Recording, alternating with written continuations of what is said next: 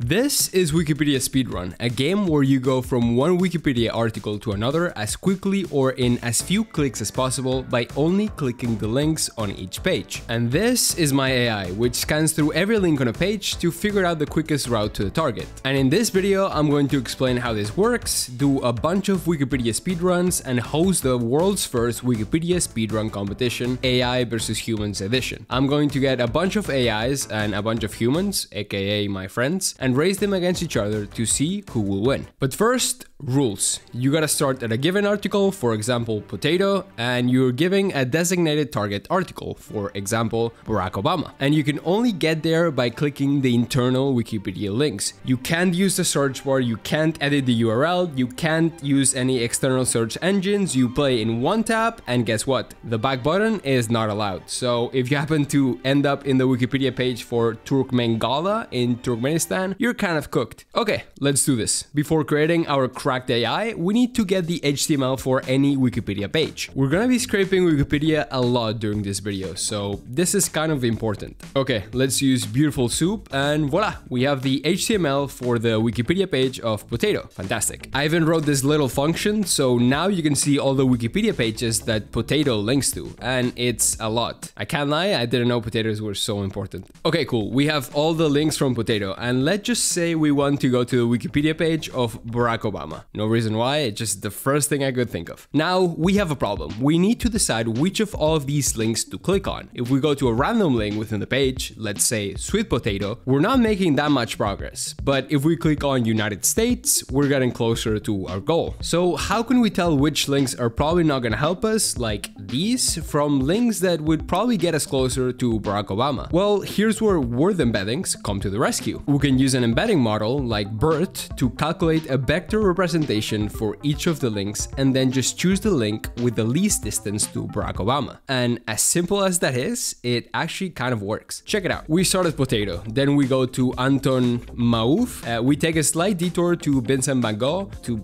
all of these people, but eventually we get to Vice President, President-elect, and finally to Barack Obama. Let's go. It's kind of convoluted, but it actually works. This took 52 seconds, so there's definitely some room for improvement. Boom. Not everything has to go to Obama now. We can change the start link and the target link as much as we want now. For example, let's go from Pizza Farm, yes, apparently that's a thing, to Cristiano Ronaldo. 3, 2, 1, go. And bada bing bada boom, it's done. See? Again, it takes a slightly convoluted path, but hey, it works. Okay, hallucinogenic fish to Andrei Karpathy. Boom, we're done. Sharknado 2 to William Shakespeare. And it gets it as well. At this point, it's working quite well. Right now, it's kind of slow, but before improving this, I want to take a moment to explain why this works and what are vector embeddings anyway. This is the word embedding for Dang, this is hard. Supercalifragilisticexpialidocious. There you go. As you can see, it's a vector with a bunch of seemingly random numbers. In fact, 384 different numbers. And this is the word embedding for Mary Poppins, which to me also looks like another 384 dimensional vector of random numbers. But to a computer, these two words mean nothing. A computer can't interpret them, so we have to translate them in some way. We have to come up with a numerical representation of these words, and it turns out that word embeddings are actually a pretty good way to do that. For example, let's visualize the vector embeddings of these words in 3D. As before, these vectors actually have 384 dimensions, but because I can't really visualize that in my head, we're going to plot them in a reduced vector representation. One of the coolest things about word embeddings is that similar words usually have similar word vectors. As you can see, the vectors for programming and coding are pretty similar, which makes sense since they mostly mean the same exact thing. And the vector embeddings for tomato and potato also point generally in the same direction. Isn't that cool? But we're not done. Check this out. If we take the word embedding of man and woman, we calculate the difference between their vectors, we take that difference and sum it to queen, we'll get something very similar to the vector embedding of king.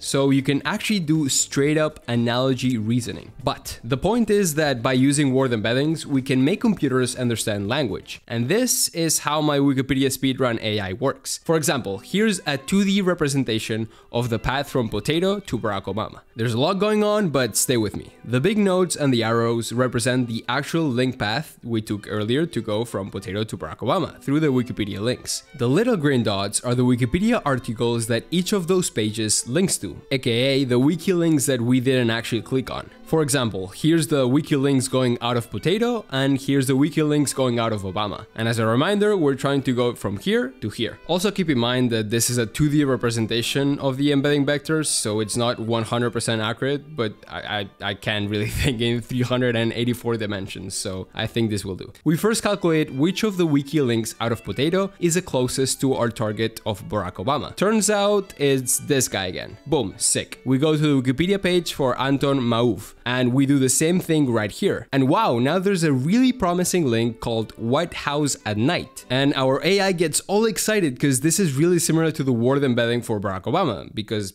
you know, the White House. But actually, joke's on you, AI, because this is the Wikipedia page for White House at Night, which has nothing to do with Barack Obama. And it's actually a painting by Vincent van Gogh. So then our AI gets mega confused. It kind of gets stuck in a loop and starts visiting all these random people until eventually it gets to the Wikipedia page for Vice President, and then finally Barack Obama. Now, normally this works a bit better than here. Like, for example, this is the path from Sharknado 2 to Shakespeare. As you can see, it didn't get as confused as before. It actually works quite well. Now, you might be asking, how do we actually get these word embeddings? The answer is that it's complicated, but basically people download the entire internet and use really big neural nets, normally with a transformer architecture, and train on the entire internet. I'll link to some 3 Blue 1 Browns and StatQuest videos below if you want to know more, but we're gonna get back to speedrunning, baby. Okie dokie. Now we need a way to evaluate our model. No more potato, Obama, and Sharknado Shakespeare. We need something a bit more serious. We need more variety. We need Wikipedia Special Random.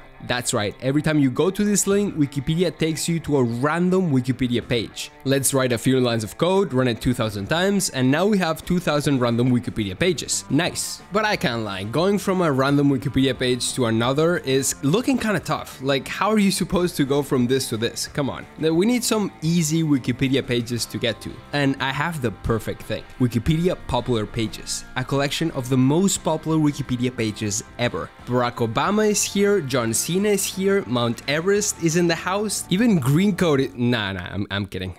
I'm not there, but you know, if you guys subscribe, maybe we can make it. I'm kidding. Anyways, this guy David is here, Mike Tyson is here, every celebrity is in here. And with a bit of web scraping magic, bada bing bada boom, we got 1,000 more links, baby. And here's the part of the video where you realize how much of a dumbass I am. Cause I started running some evaluations like John Cena to Snoop Dogg, and Lev was great, you know, my model was working. Sometimes it was taking 20 seconds, sometimes 60, sometimes 190 seconds. And I thought, you know what, that's not too bad, no? Like, it would probably take me 2 or 3 minutes to do each one of these. I was wrong. It's really bad. Basically, I'll calculate the distance between word embeddings through something called cosine similarity. I won't bother you with the details, but essentially, you want the angles between 2 word vectors, and to do that, you need to calculate the inner product between your vectors. And like a caveman, I was doing this big fat for loop. I was calculating the inner product between the target word embedding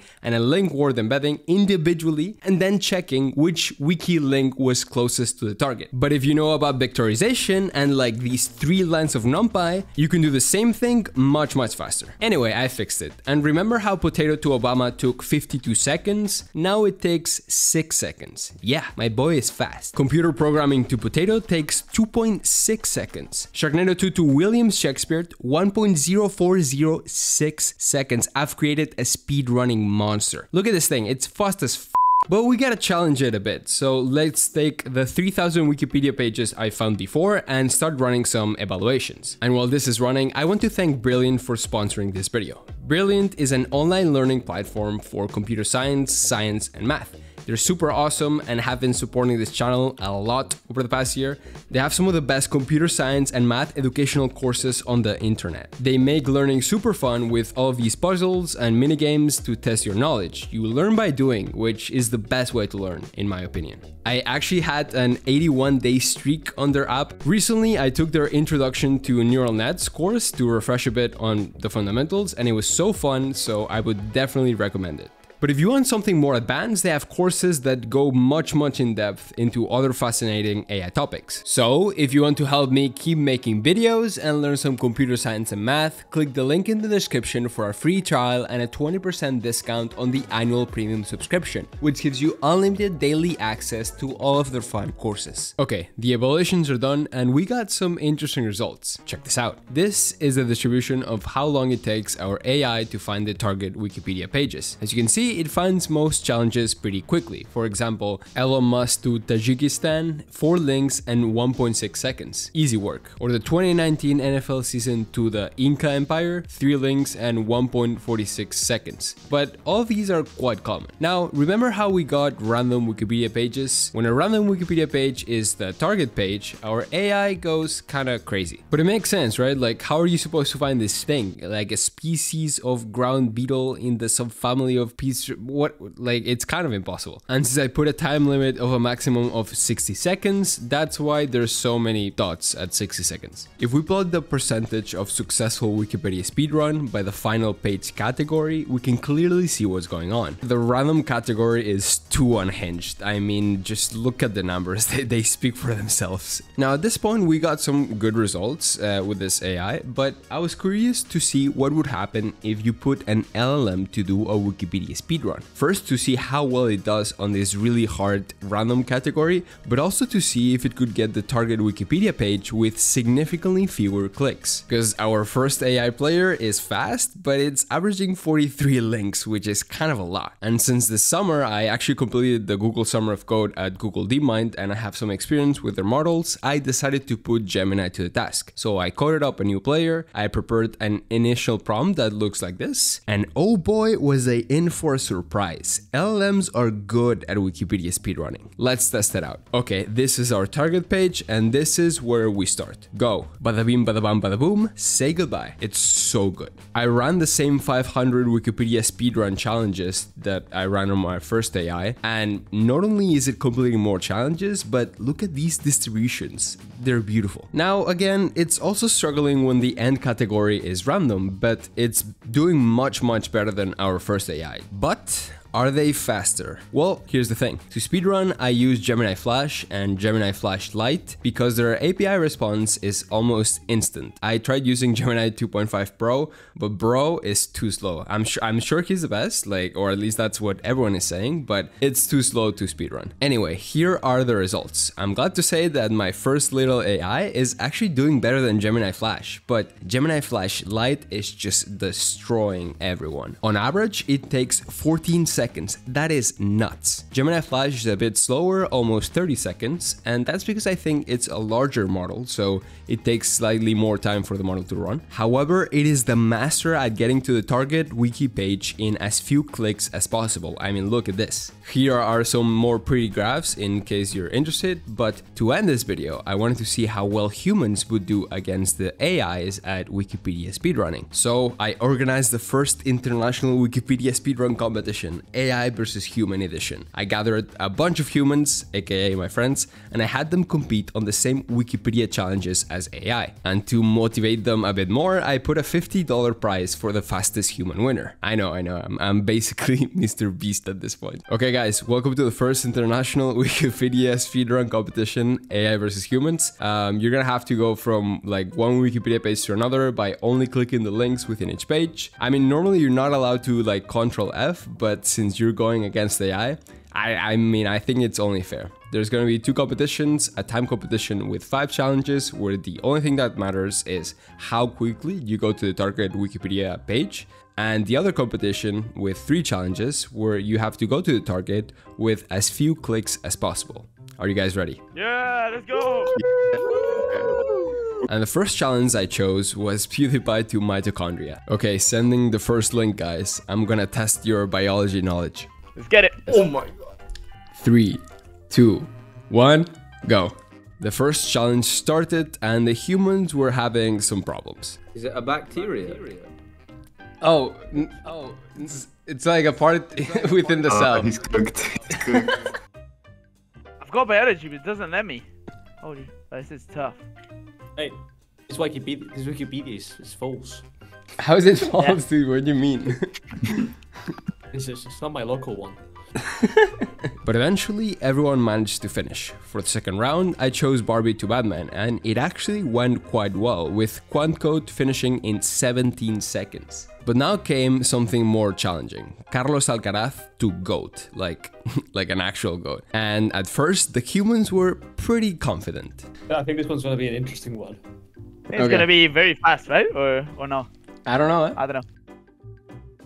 Oh, how's this one so tough? I Can't get the links. Now everyone finished, but someone was having some problems. I'm cooked. But why am I in religion? How do I get out of this? Holy. No, it's just like, whoa. It's like I went into Latin and now I'm cooked. Oh my days. Oh my days, second DNF. Oh, there we go. Let's go. He's the GOAT of running, so I think that counts.